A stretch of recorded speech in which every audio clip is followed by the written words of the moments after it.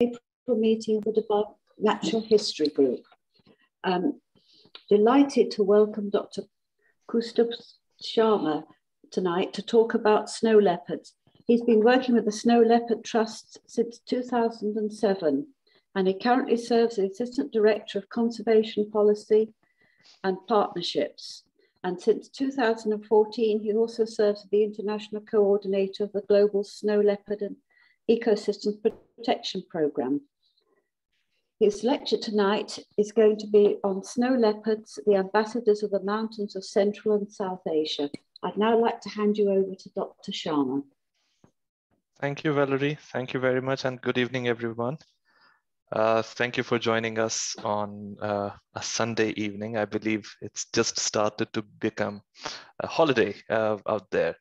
So thank you for joining us on a holiday. Let me see if I can share my screen. I'm assuming you can see my screen now. If you can, please let me know so that I can move on. Yep. Excellent. All right. So, yep. Thank you one more time for inviting me to the Dubai Natural History Group to talk about the snow leopard and why we call the snow leopard as the ambassador of the mountains of Central and South Asia. To do that, what I'm going to do is I'm going to take you out of Dubai, where I believe most of you are joining from today. We'll take you all the way to Asia, and in Asia, I'll take you to this beautiful valley in Chitral in northern Pakistan.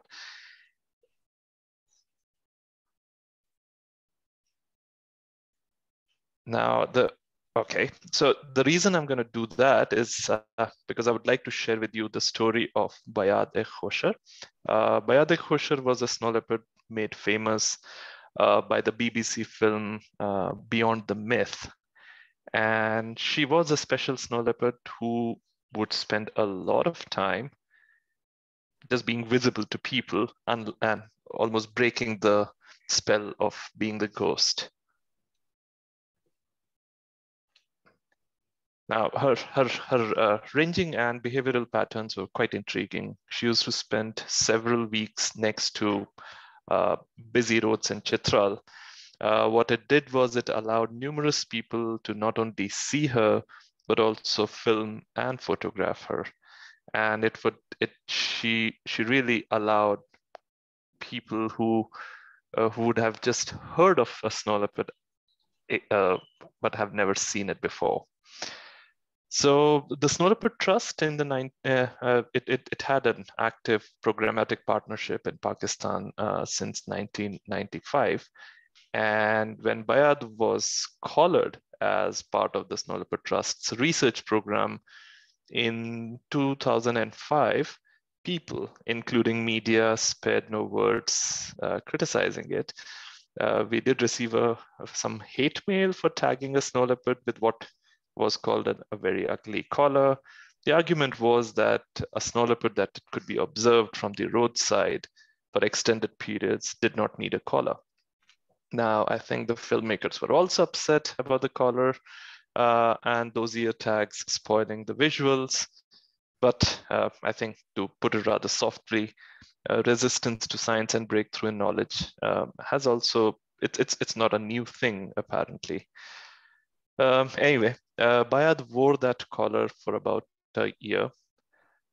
And this was 2005, early days of this particular technology. And it was not so very well developed. So her collar failed on one front, which was that of communicating with the satellites. But what it still did, it continued to communicate with the GPS satellites and recording and saving her movement data on board. And her collar would do this every few hours. The collar also had a radio transmitter that could be used to hear a radio signal from the collar, but then it required her to be in the straight line of sight. And I am yet to come across a person who is fit enough to be able to keep a snow leopard in their line of sight for extended periods, especially when that's the kind of a landscape where a snow leopard might live in. So much so that the first person to have done his PhD on snow leopards, Dr. Raghu Chundawat, who you see in the screen, he actually had to discontinue his plan to collar snow leopards after collaring one in Ladakh.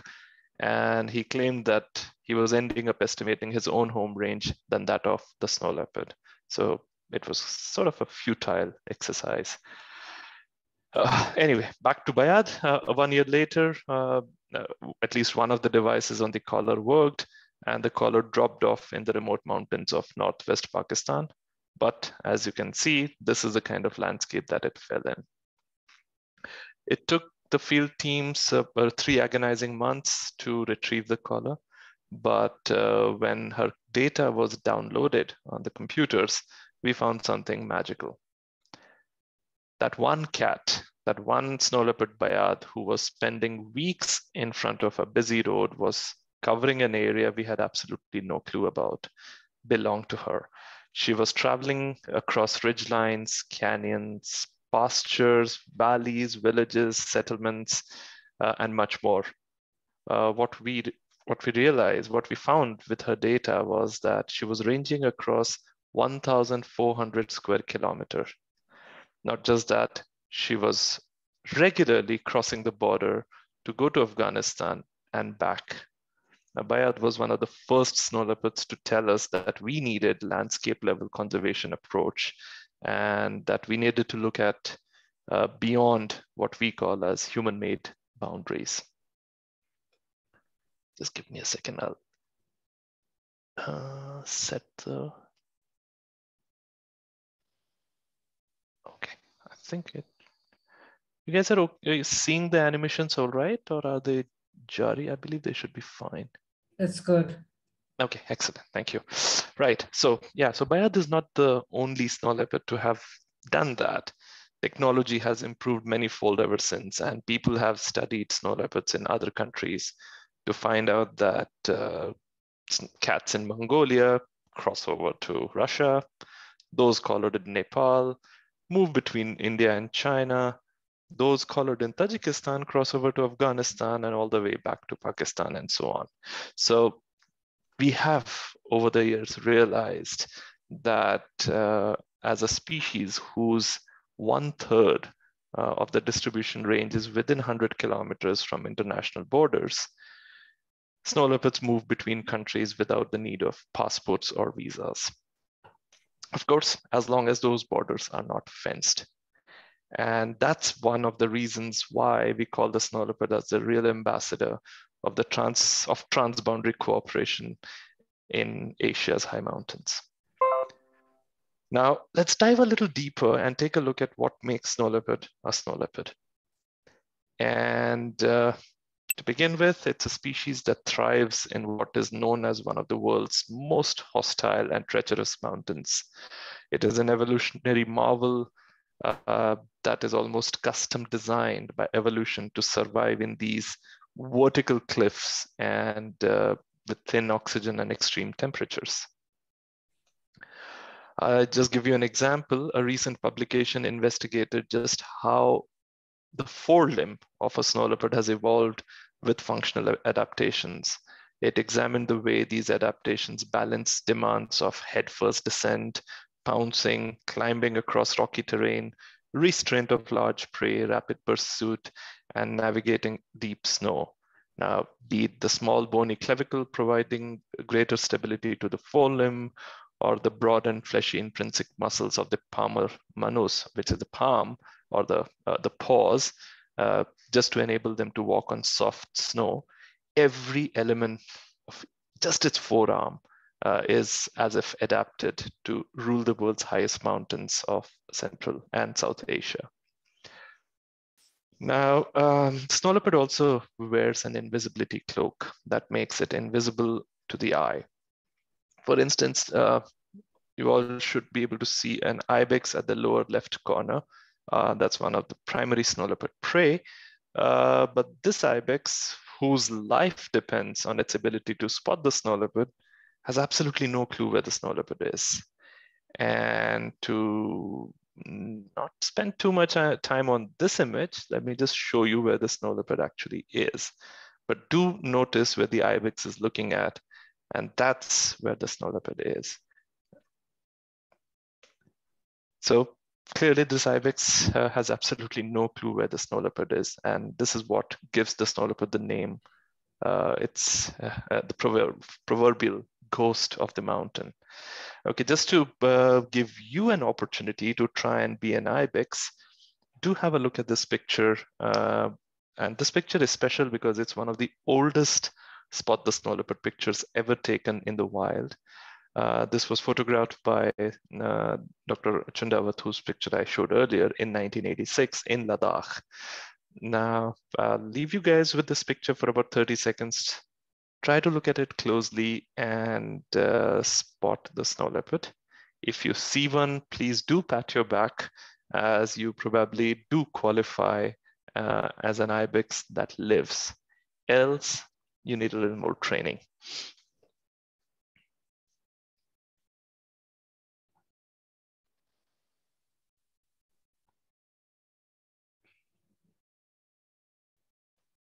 I'm just going to be just here, just for 10, 15 seconds. Try to look at the snow leopard, try to find the snow leopard in the image, and I'll show you in a few seconds.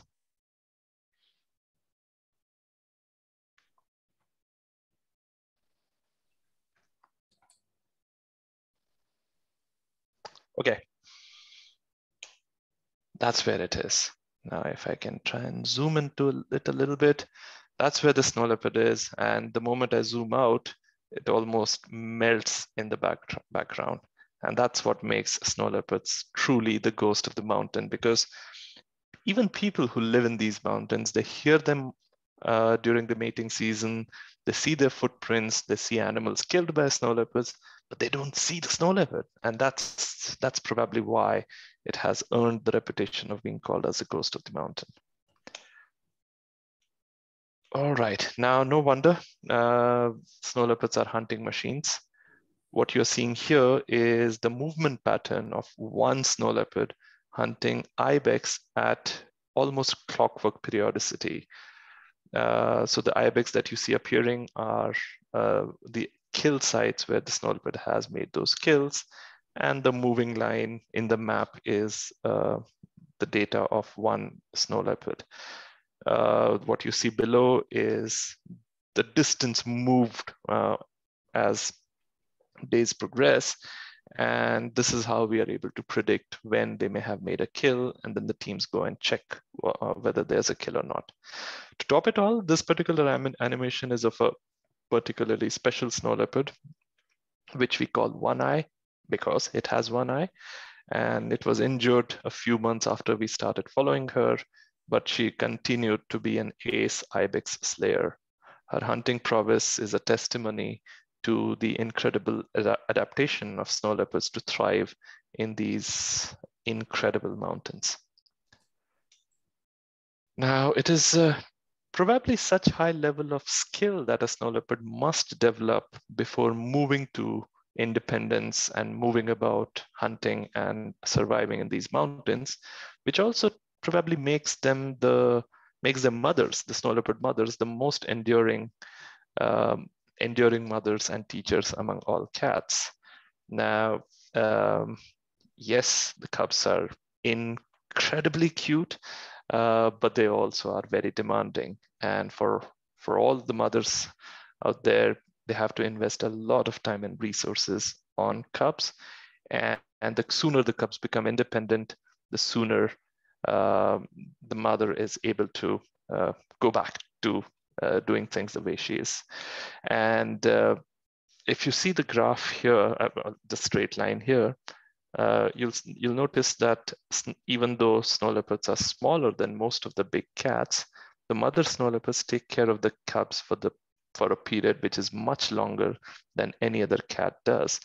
In other words, if I can just reorganize it in a way that I put the age until when a mother tends her young on y-axis, and I put body weight on the x-axis, every other species seems to have to follow a predictable pattern where age at which cubs wean is related to the body weight of the cat species. Only the snow leopard tends to be an outlier to this otherwise predictable pattern.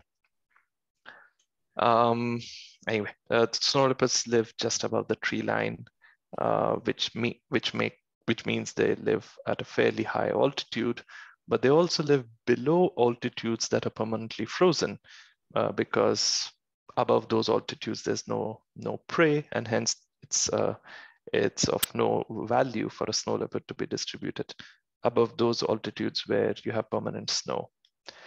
Well, most of us know the North Pole and the South Pole. The Arctic Circle, where you find the polar bears, is the North Pole, and the cute little penguins represent what we know as the South Pole. But our little blue planet in the solar system also has a third pole, which is situated in Asia's high mountains. This region that you see encircled here stores 7,000 trillion liters of the planet's fresh water. It is home to 14 of the world's highest peaks and more than 100,000 square kilometers of glaciers. And no wonder why it gives birth to several rivers that have mothered some of the richest of the world's civilizations for millennia. In fact, even today, if you look at the region, it nurtures some of the world's most populated regions. Of course, it also, as you see here, it represents 12 countries. And this priceless region provides several services in addition to water. For instance, it sequesters carbon, determines weather patterns across many regions that, as I mentioned, have flourished over the years with human civilization. But snow leopards are found in these 12 countries, which are restricted to Asia, starting from China, Bhutan, India, all the way till Kazakhstan, Uzbekistan, and up till Russia. So whether it's the head of a country or a taxi driver, one of the first questions they ask is, how many snow leopards are there? Sadly, our best estimates as of now are still guesstimates. And it is believed that there are probably as few as 3,500 snow leopards left in the world. Just to give it a relative perspective, imagine if a snow leopard was a grain of rice, the entire world's snow leopard population would fill half of this cup. Now, to compare that with humans, imagine if each person is again a rice grain, the people of this entire world will fill up 700,000 such cups. Now that is so many people and so few snow leopards. So why are there so few of them? Let's spend the next few minutes exploring threats faced by snow leopards and their unique mountain habitat. A recent report by Traffic predicts that up to one snow leopard is likely being killed to unnatural causes every day. In fact, IUCN, also the World Conservation Union, classifies snow leopards as vulnerable to extinction. And to begin with, all threats faced by snow leopard populations today are human-induced. These do include illegal wildlife trade driven by the desire for wearing or gifting something exotic, or owning something that adds to your status symbol. Incidentally, unlike most other species like the tiger and rhinoceros, illegal trade in snow leopards has multiple destinations across the world, be it Middle East, the Americas, Europe, West Asia, Central Asia, or East Asia. Most snow leopards are killed opportunistically or in retaliation, which is why the illegal wildlife trade is believed to be supply-driven than demand-driven. Most common incidences of killing snow leopards take place when poor herders avenge the loss of their livelihood in the form of livestock. And having said that, some recent trends, in fact, some recent wildlife trade patterns have, in the last 3 to 4 years, have indicated that there could be a demand for skins as well. Now these wildlife trade patterns are dynamic, and the 2 or 3 skins that have been confiscated by authorities in different countries over the last 3-4 years have indicated that these could possibly be custom prepared in a certain way that points towards demand from some Middle Eastern countries as well. So anyway, the point I'm trying to drive here is that wildlife trade patterns are dynamic, and one needs to be on top of what's happening out there in the wild. For instance, a few years ago, we've suddenly started to hear incidences of trophy hunting of snow leopards, even though snow leopards it's illegal to kill snow leopards across all the countries where they're found. Talking about trophy hunting of ungulates, legal trophy hunting of ungulates can be an excellent conservation tool. But the problem is few countries, in fact, few places in the world manage it very well. And in most places, mismanaged overhunting of ungulates leads to reduction in snow leopard prey, which effectively suppresses their populations as well. Now, we all need infrastructure and economic development. The problem is that when poorly planned, any infrastructure not only adds avoidable risks to the investment, but it also leads to massive destruction to habitat and biodiversity. Now, given the remoteness of its habitat, infrastructure development, or poorly planned infrastructure, to be very specific, was not even considered a threat 15 years ago. But now it is one of the most serious threats posed to snow leopards. How does it work? Poorly planned infrastructure is guilty of irreparably destroying habitats at unprecedented scales. For instance, what you see here is mining, destroying mountains, and unlike forests, mountains cannot grow back. They're also being a source of direct mortality to wildlife in the form of road kills. Now, nobody could have imagined snow leopards to be a fatality to road kills, but this is a recent image from a remote area where a road was recently constructed. In fact, a road was recently metalled, and which allowed cars to move at much faster pace than they would otherwise drive at. And one casualty, as you can see right here. So, well, as if the existing list of threats were not enough, there's a recent policy advisory based on research, published research that reports that people, livestock, and wildlife living in the mountains of Central and South Asia are far more vulnerable to emerging infectious diseases than earlier believed. And of course, we cannot talk about threats to snow leopards without mentioning climate change. However, climate change is not a threat, but a mother of all threats to snow leopards. The reason we call climate change the mother of all threats is because it is interacting.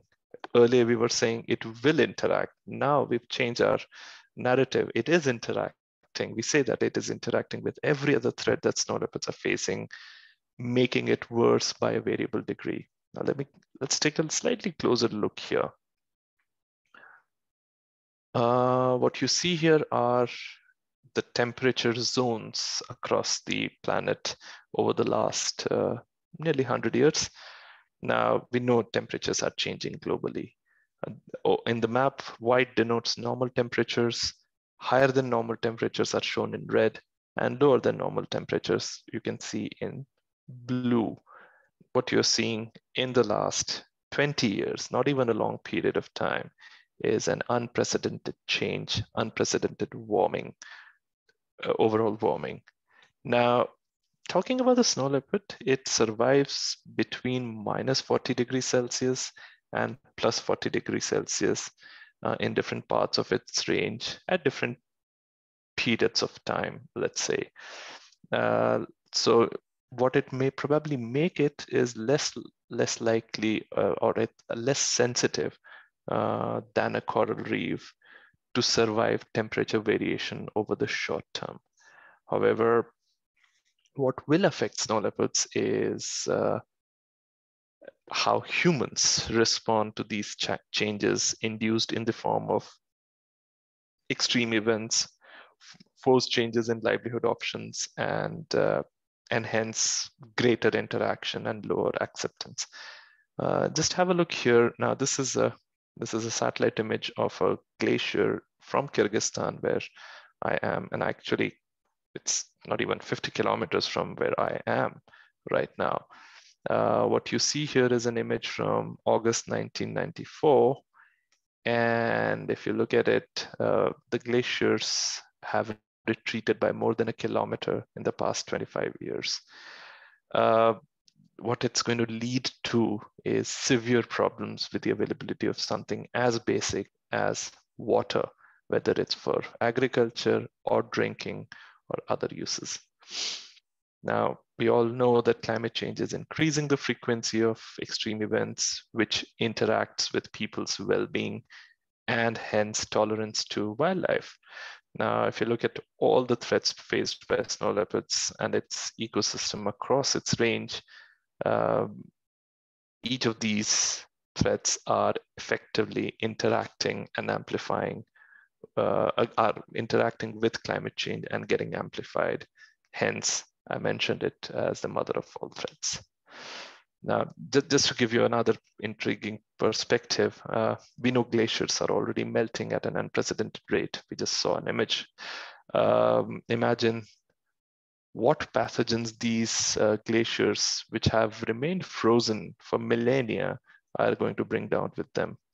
Now, with people getting pushed closer to remote areas due to unpredictable and rapidly changing weather conditions, climate change is going to lead people to more conflict with snow leopard as a direct consequence, which coupled with poorly planned infrastructure is going to drive up poaching and illegal wildlife trade as well. So there's this awful convergence of infectious diseases with linear infrastructure development in what used to be once inaccessible habitats. And then they're interacting with illegal wildlife trade. And of course, all's happening in the aegis of climate change.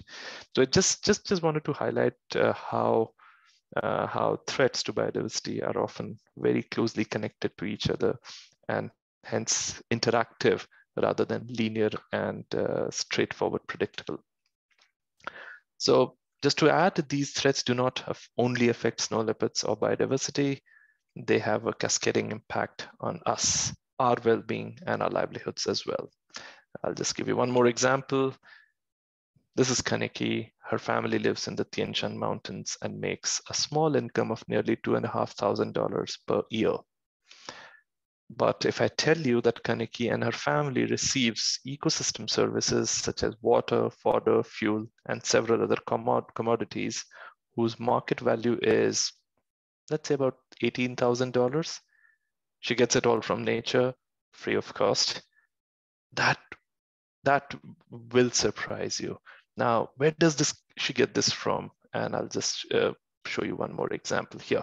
Now, although the numbers look startling, here's a slightly more practical, pragmatic example. Most of you may have heard of cashmere. Cashmere is an expensive wool produced from very specialized goats, and jackets and shawls made of cashmere sell at about $300 to $400 per kilogram to the end user, notwithstanding that the herder who produces cashmere or who owns these cashmere goats gets less than 10% of this value. But the point being that these end products, I'm just putting the value that it may cost in terms of weight, not even counting the craftsmanship and shipping and other costs there. Now, our researcher, in fact, a colleague of ours, Dr. Ranjini Murli, when she investigated this, the ecosystem services, she found that the cost to nature for producing that 1 kilogram cashmere, which is being sold as an end product for $300 to $400, is $500 to $700 per kilogram. Now, none of us are paying that cost. And but we know someone is paying that cost. As of now, it's nature. And if any product is going out with at a loss, there's a certain level only till where you can go with it. And we all know there are no free lunches, which is why it's probably understandable to believe that the floods, forest fires, cyclones, extreme winters, landslides, the recent pandemic, it's fair enough to even consider them as nature's payback. Okay, so yeah, that's as far as the bad news goes. What do we do to conserve snow leopards? How do we address these threats which are constantly changing, which are so dynamic? We follow a four-pronged approach. And at the bottom of it is the fact that when you're working with wildlife conservation, there's no exit strategy. You have to be there, invested for the long term. So what we do is we invest in research to understand what snow leopards, its prey and its habitat. We also try to understand the socioeconomics, attitudes, and situation analysis among the local communities that are interfacing with snow leopards. And we assess and monitor changes over time. So that's part one. Research. To conserve snow leopards, what we do is we partner with the local communities that share their spaces with wildlife. And the reason we do that, and we must do that, you might remember Bayard's example, and further research, what it has led us to believe, led us to understand, realize is that less than 5% of the protected areas in the snow leopard range are big enough to encompass a viable snow leopard population. What it basically does is it makes the local communities an essential stakeholder and a partner in conserving snow leopards. So what we do is we work on a range of programs that help offset the damage to livelihood and incentivizes tolerance and acceptance to the presence of snow leopards. Through rewarding rangers for better performance in the field, or by working with the women in communities to produce, make handicraft produce, which are sold in the international markets, and return all the profits if they are able to protect areas that they have defined by themselves. So that's the conservation part. Now we do learn, which is research, and we conserve, but it's easy for this connection, for its connection with the snow leopards to be lost. And to maintain the conservation connection and build a broader constituency for snow leopards, we do work with the wider audience, be it children, women, local communities, as well as international audience such as yourselves, in building awareness and imparting education about the plight of snow leopard. I mean, at the end of the day, let's admit it. Snow leopards cannot vote for if there's a policy coming, or if there's an investment going in an area which is going to be detrimental to their habitat. It's the people who are able to take action and lobby for them. So in other words, we're trying to work to develop a constituency for snow leopards.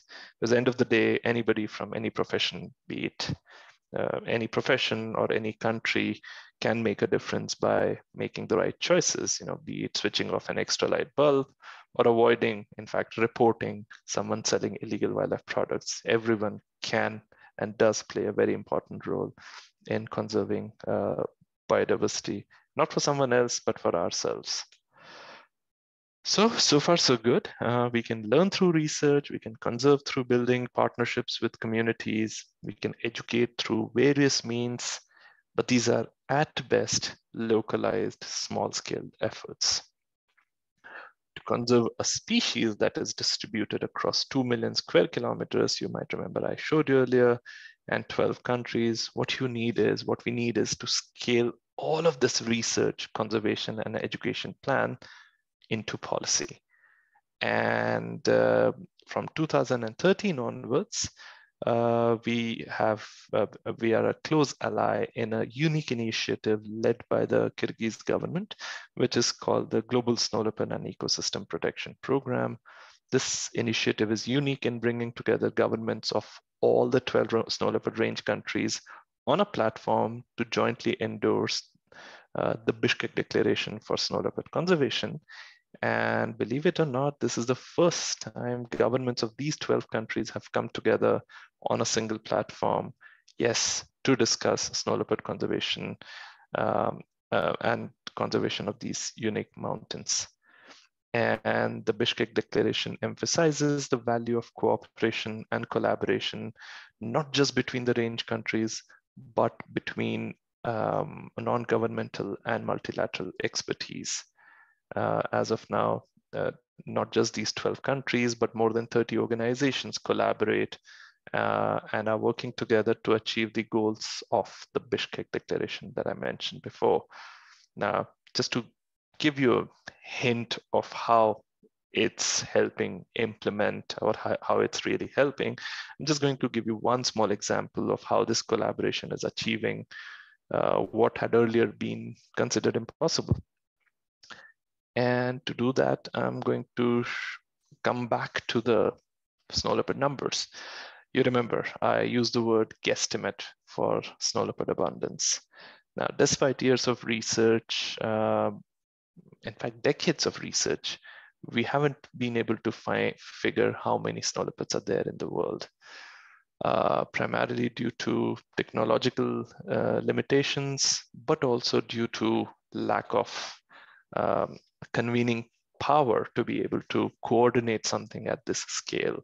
2 million square kilometers is not a small area. 12 countries is not a small number of countries to work and coordinate an activity in. But here, through an enormous collaboration, the population assessment of the world's snow leopards, in fact, if you make it short, you can call it PAWS. It's coordinating efforts across 12 countries to not only estimate how many snow leopards are there, but also identify, where they are and what are the key threats that their populations face. The initiative relies heavily on capacity building, training, and scientific innovation to deliver what we hope could be the first ever statistically robust global, regional, and national snow leopard estimates. And a testimony to this success has been can be seen from a mere 2% of the snow leopard range being covered by reliable methods in 2017, and the number growing 400% from 2% to now roughly 10% of the snow leopard range is covered with PAWS compliant surveys. And given the design, statistical design, and robust methods being used, hopefully with a little more effort, we might be in a position to provide the global estimates in a year's time. Now, sharing of best practices and experiences and constant access to expertise across international borders has allowed this PAWS initiative to help improve our knowledge so that it can lead to informed decision-making. And I'm not exaggerating, but none of this would have been possible had it not been this global platform and coordination which allowed us to make this effort. In fact, it allowed us to even consider that this could be remotely possible. So with that, I'd like to thank you all once again for enduring me for this rather longish talk about snow leopards. I'll be happy to answer any questions if you have. And in case I'm unable to answer any of your questions, please still reach out to us and we will be able to connect you to the other experts from our team to answer those questions that I may not be able to answer. Thank you.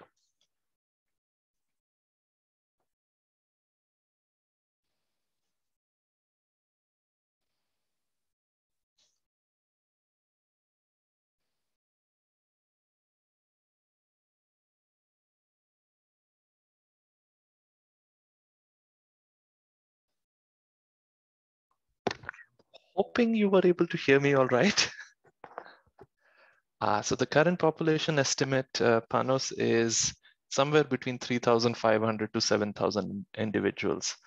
Having said that, we have made a lot of progress. We know for sure in Mongolia, the population has been estimated using sophisticated methods last year, and they suspect there could be somewhere between 900 to 1,000 snow leopards there. But other countries are catching up quickly, and we will have nice, replicable and reliable estimates coming in soon. Okay, let me quickly go through highest density.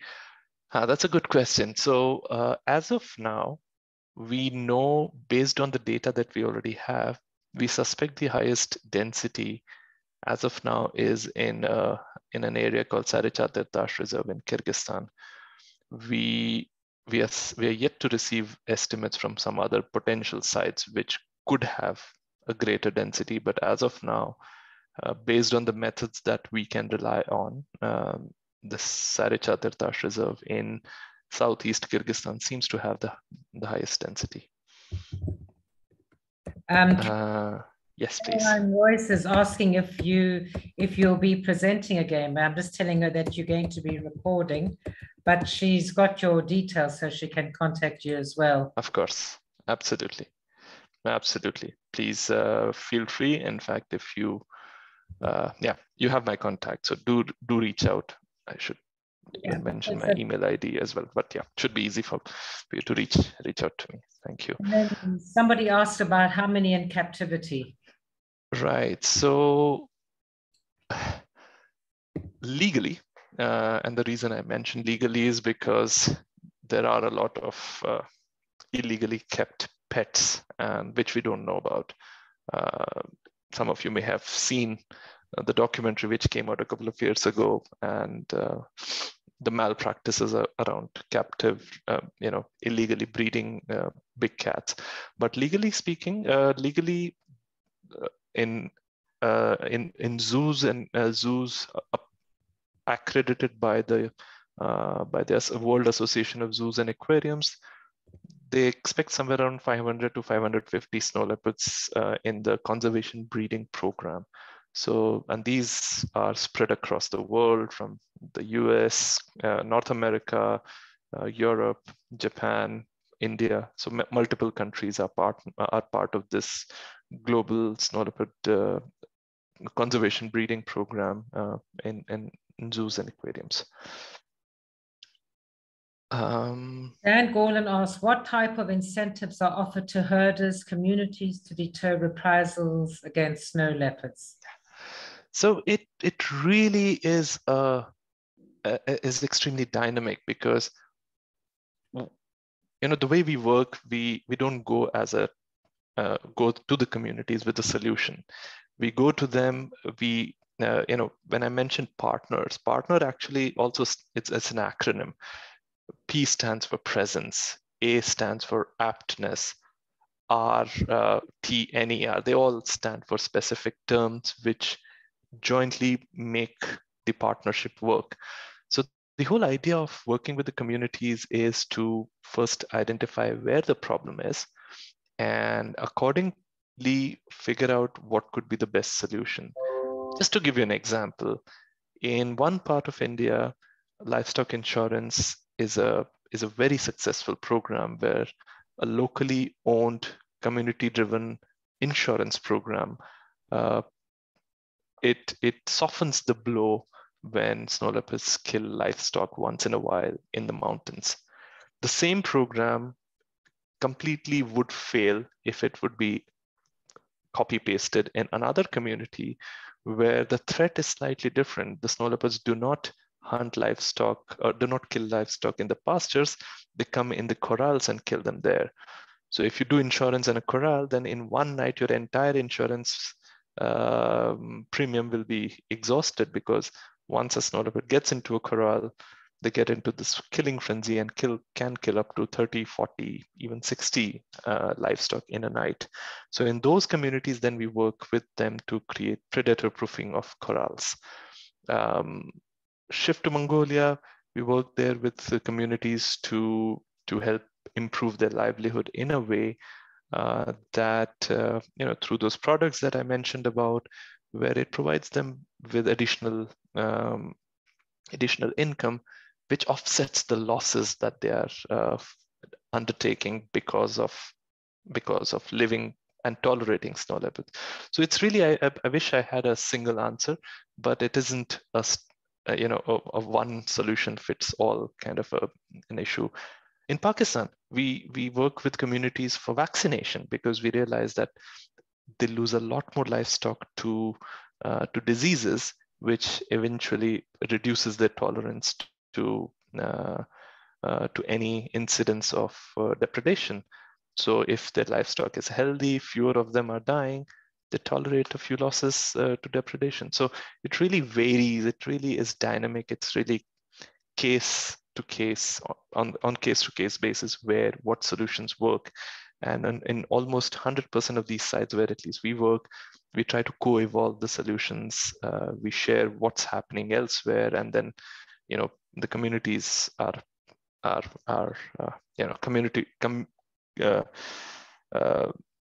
joint wisdom of a community is always bigger than what any of us can individually bring in. And when we come up with those solutions, yep, they've been working successfully. Jane Harrison asks, do you test dead snow leopards found for evidence of COVID exposure or other pathogens, or test sample of the prey population? Sadly, we've not found any. I mean, it's very difficult to find dead snow leopards. I imagine it's difficult to see a live snow leopard, and the dead snow leopard wouldn't be moving at all, and it'll be just so very well camouflaged.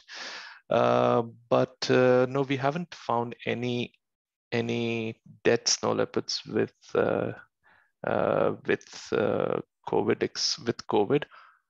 Having said that, there's a very nice paper. If you want, I can forward it to you, where our research team investigated pathogens in snow leopards in one of the sites in South Gobi, and they did find more than 60 pathogens, including a different strain of COVID. So the animals do have, they are repositories of diseases. They can be repositories as well. I'll be happy to share. Yeah. If you send it to me, I can have it loaded Happily. onto our website. I will. In fact, you must. I must also share the policy advisory that I talked about, which talks about the greater risk the region faces to zoonotic diseases. Even that has some very interesting assessments and predictions. So yeah, and that also mentions this other research that I was talking about. Okay, so if you send those papers to us, I'll have it loaded, as well as the recording. And then people are asking for your Instagram. I suspect it's right there on the screen. It's on the screen. I suspect that some people don't have access to a screen. They might just be watching. I don't know. Okay. So my Instagram is KOUSTUBHSHARMA. My name with no spaces, no numerics is my Instagram account. On Twitter, it's the same thing. Just there's an underscore between my first name and the second name. But if you search, you'll find there are not many Koustubhs working on snow leopards. Okay. I think that's all. I'm going to bring Valerie in, and let her just, we'll just call her an end. Sure. Well, Dr. Sharma, thank you very much for a brilliant lecture. Wonderful, wonderful film and everything. Really enjoyed it. Thank you. Informative. Thank you very much indeed. And I'm sure everybody agrees with me. Yeah, and from thank you for giving me the opportunity. Thank you. Well, and then from my end, thank you very much as well. It was, as you can see from the comments which you're reading yourself, it's really been really well received. So thank you. Thank you. I think there's some people still trying to come in, but it's a bit late. But there will be a recording for those who have not managed to come in. I will be sharing the recording, and we're going to be uploading it onto our website. Sure. Thank you. Thank you so much. I think one of your colleagues, Dr. Gabia, I think he might have been having some connectivity issues, so I'll be sharing the talk with him as well. Sure. Okay, so I don't know if there's anything, anybody, I think we've got everything. Well, great presentation. Thank you for your efforts of saving these beautiful animals, beautiful creatures. Thank you, learned so much. So we're getting some really fabulous and positive feedback, which I think will be continue to be enjoyed once we load your presentation onto our website. Yes. So again, many thanks for your time. I really appreciate it. Thank you very much. Thank you for having me. Thank you. Again. Such a pleasure. Very nice talking to you all. Thank you. Thanks. Bye-bye. Thank you. Be well. Good night, everybody. Good night. Good night. Night.